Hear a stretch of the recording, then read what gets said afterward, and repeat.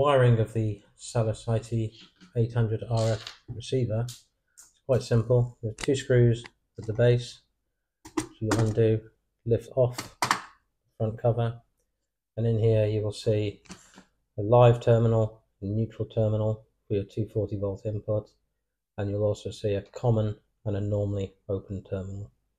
Now, if you're on an S-plan system or a system boiler that switches on a 240 volt switch, you can link live to the common and then send the normally open out back to your switch live on the boiler.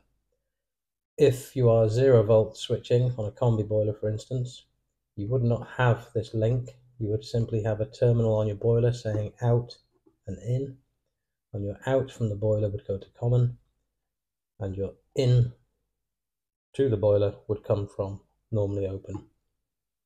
That is simple as that. 4 wires, nice and easy. And then once you've done that, 2 clips at the top, and it clips back in place.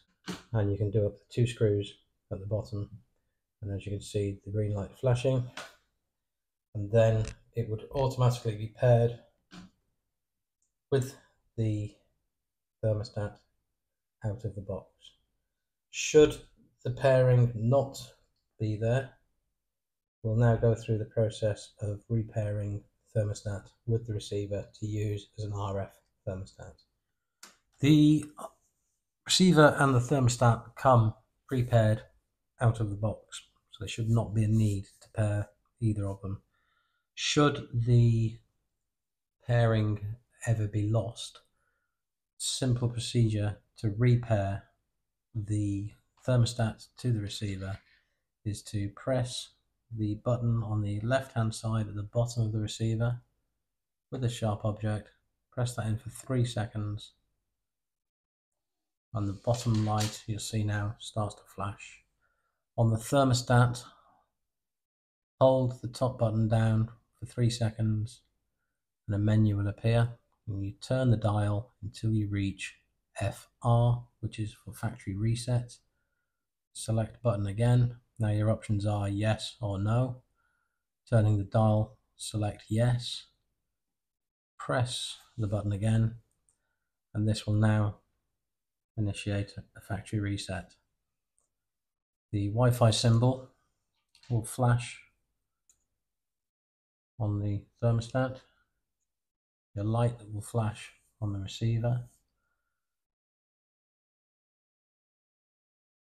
Once the Wi-Fi light has stopped flashing, go back to the receiver and once again press the button in for 3 seconds and let go.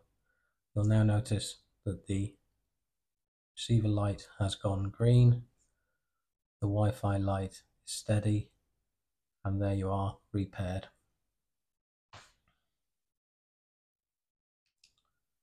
And just to confirm that is repaired, we shall turn the target temperature up, press the select button, and there you go. You'll notice the red light comes on, which is a demand for heat.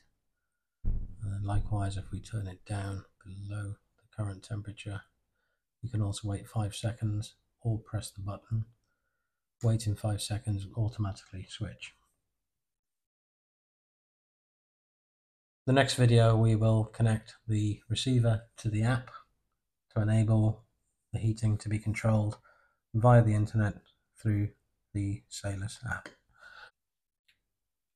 This is That Statman. Like, subscribe and follow if you like what you see. Future videos coming up.